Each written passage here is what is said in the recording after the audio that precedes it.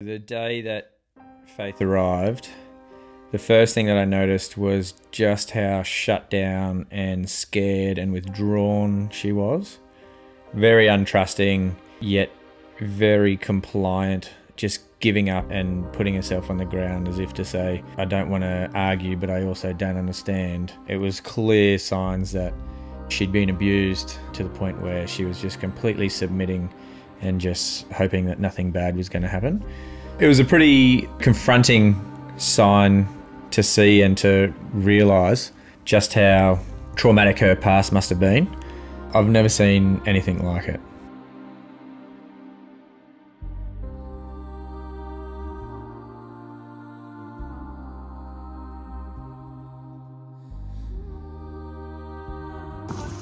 Good job, darling. That's it. Come on. Come on, yeah, hi.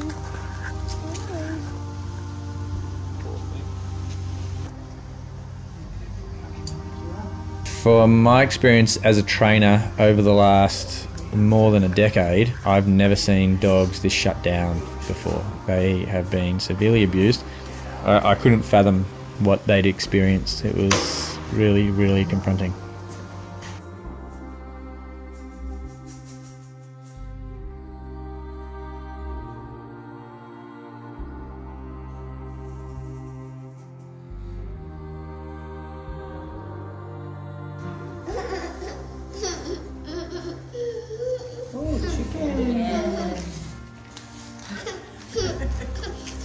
Sit. Sit. It's a shame, like these guys aren't really young. Well, definitely she's not. But to not even know a sit means these guys have definitely just been puppy farm dogs.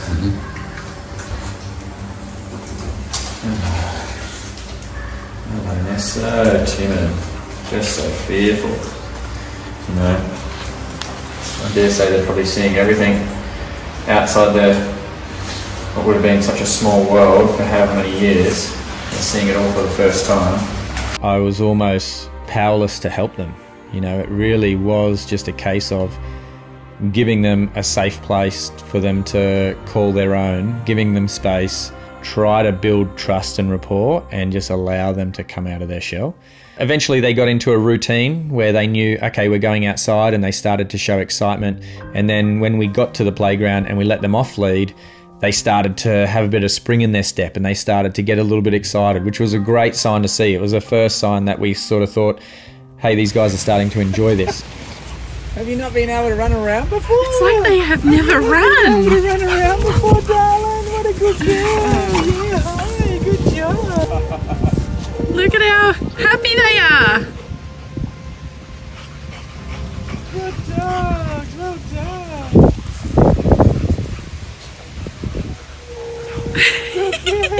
Look at those little bouncers. I know.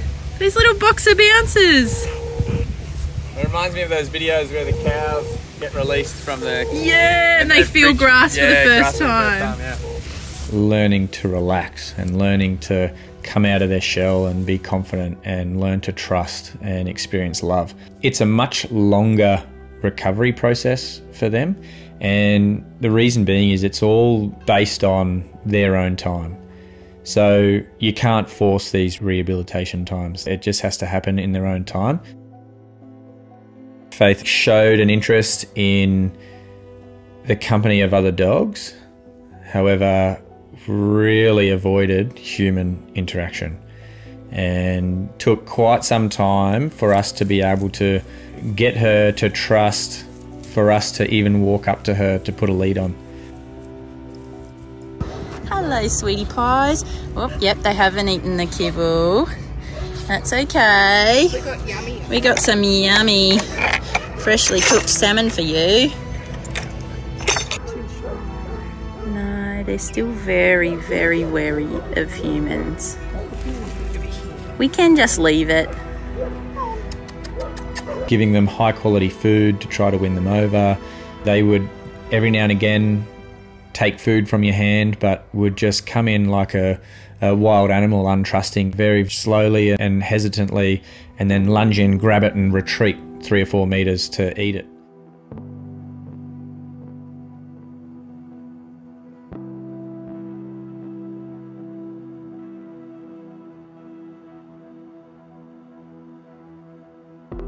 I don't want to bring them out on lead because it makes them go back into their shell. It makes them, you know, remember whatever it is that they've come from.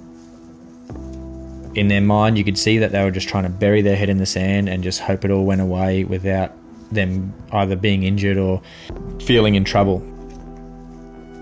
They are showing a lot of signs of wanting to interact through the fence. They're jumping up at the fence, saying hello to the other dogs. So we're going to release them out into the abyss. So it could be super success, or it could be, righto, everyone stop what they're doing. We've got to now catch these 2 boxes that have run off. So that, I think they'll be all right. It is going to be difficult catching them again, but you're hoping that they might follow the pack. I'm thinking that, yeah, they'll start to join in with all these guys, and when we go through the gates, they're going to wander through and come with. That's what I'm hoping for. Let's see. Let's see.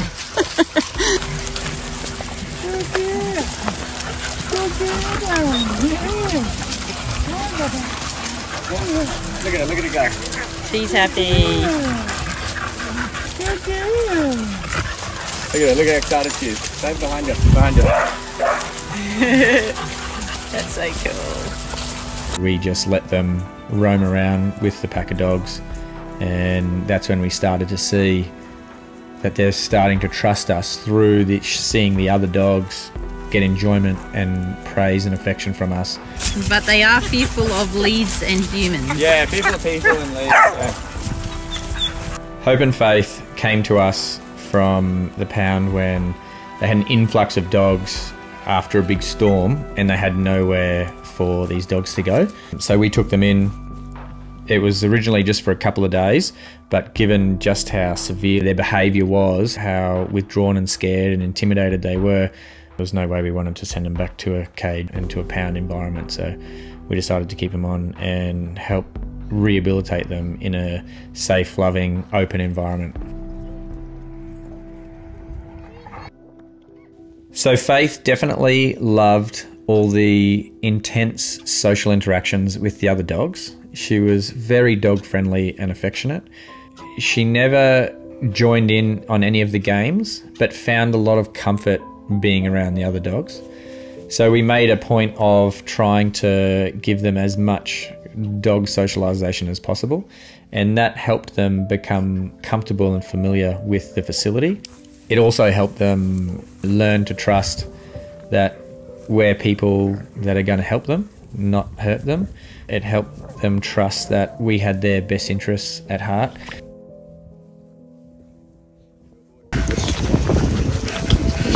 Just really sweet eyes, isn't she? Yeah. Slowly she came out of her shell and she started to show a lot more comfort and confidence around us. Hope and Faith developed a trust in the other dogs first that we were okay to come up to. So we started using that, and we started using a select few dogs to be in close environments for and allow them to come up to us and slowly reach our hands out and make contact with them and develop a bond and strengthen that from there.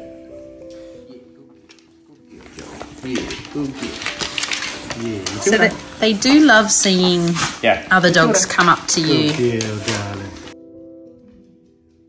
After a few months, you could start to talk to them and you could use soothing tones, and they would start to trust your voice and realise they're in no trouble, there's no threat from us, and they would allow you to come up and pat them. But for a very long time, they would never stay on their feet to receive a pat. They would always drop to the ground and again head right on the ground and just being really submissive, as if to say, I'll let you come up and touch me, but I'm no threat. They just were really untrusting. So it was a big milestone when, towards the later couple of months, they would stay on their feet to receive the pat, which I thought was, a big milestone. Slowly she came out of her shell and she started to show a lot more comfort and confidence around us. Seeing her interact with the other dogs, really enjoyable to see. Bounced off her nose and she still caught it. Hello, hello, hello. Out of the blue, Faith developed a limp, and usually when a dog starts limping, they might have just sprained their leg, and so we didn't think anything of it. After a week, she still had a limp, and it looked like her limp was even getting a little bit worse. So it raised some concerns straight away, and then we booked in a vet appointment, but unfortunately the closest appointment we could get was, I think, 10 days away. 5 days from that point, we noticed she's got a big lump under her chest, and I rang the vet straight away and said, is there any way you can just fit her in for an emergency, because we've noticed this? And straight away the vet just said, yep, bring her in straight away, we'll squeeze her in between the appointments. And sure enough, they were just as concerned as we were, in the fact that they said this could be something serious. I took some biopsy, took some samples, sent it away. We had the results back from the biopsies that it was confirmed she had a high-grade cancer, and it was in her mammary glands that had already spread to her lungs and had already gone into her lymphatic system. So the prognosis wasn't very good from the get-go. Initially, the first time we went to the vet, they said they suspect that it will be very fast-acting and we won't have much time. After we got all the results back, all the treatment that they could offer, absolute best-case scenario would be a couple of months to 6 months maximum. We were immediately prescribed a range of different drugs to help her manage what was going on. Initially, it showed a lot of promising signs. She stopped limping with the pain medication and anti-inflammatory medication. She started chasing me on the quad bike. She started having a much higher quality of life. And we thought, wow, this is amazing. Maybe we will get a few weeks. Maybe we might get a month.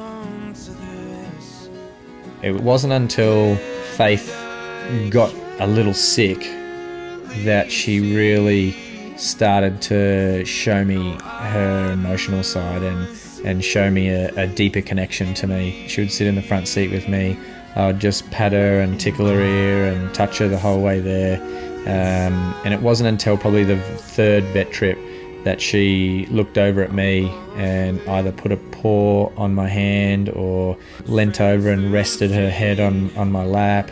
And they were massive moments for me. I looked at that and went, finally, she's trusting in me. And I took it as a bit of a gesture of her saying, thanks for looking after me. From that moment, our bond really started to grow. And unfortunately, it was towards the end of Faith's life that she really found comfort in me, but it was also the most important time of her life as well. I took a lot of happiness in the fact that in her toughest time, I was able to give her some comfort and some support in that. It was all looking quite good. We were very excited for Faith that she was now what seemed to be pain-free and was enjoying some intense activity and socialization and engaging more in me and getting eye contact and looking to me for guidance and having fun, which we thought was amazing. We didn't know how long it would last, but thought that was a really big moment. Faith was due to be adopted and picked up by a new forever family at the end of the month, which was 3 weeks away. Knowing that she wouldn't make it in time to be rehomed, Sam and I wanted to give her the life that she always deserved and decided to adopt her ourselves so that she had the farm to call her own and she had this loving, peaceful environment that she had deserved all this time and unfortunately didn't get as a younger dog.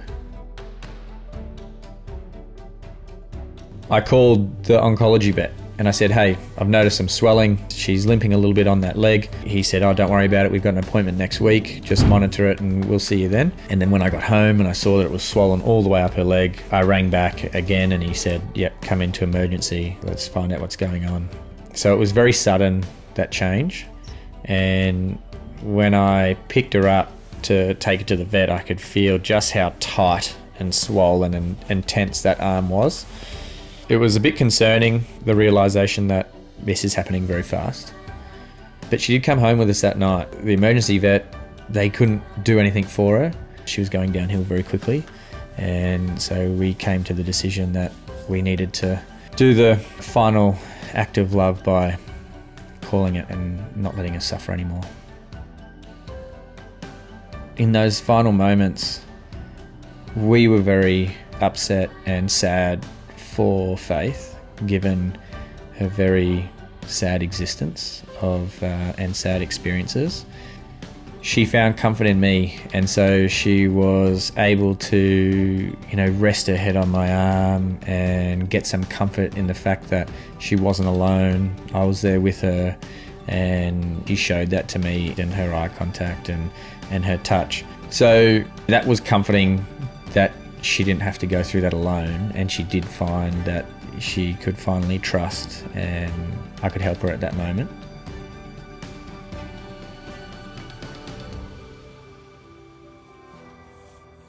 After receiving the injection, just how quickly she gave up. Before they administered the main injection, as soon as that first anaesthetic went in, she instantly collapsed. Straight away she just gave up, and it was almost like a sigh of relief. Like she's like, oh, finally, pain-free. And I just realised in that moment that, yeah, we made the right decision. She was suffering. Faith loved our bushwalks. She loved going on adventures around the property. She would get such a spring in her step when she realised we were going on a walk, we were going on an adventure. She liked just pottering along, sniffing around the trails, and coming along knowing that we were all together. Even though she would keep at a distance from us humans, she got so much enjoyment on going on those excursions, and she really enjoyed those outings. Faith had such a horrible and traumatic existence. We were just so happy that we could give her such a loving, peaceful last couple of months.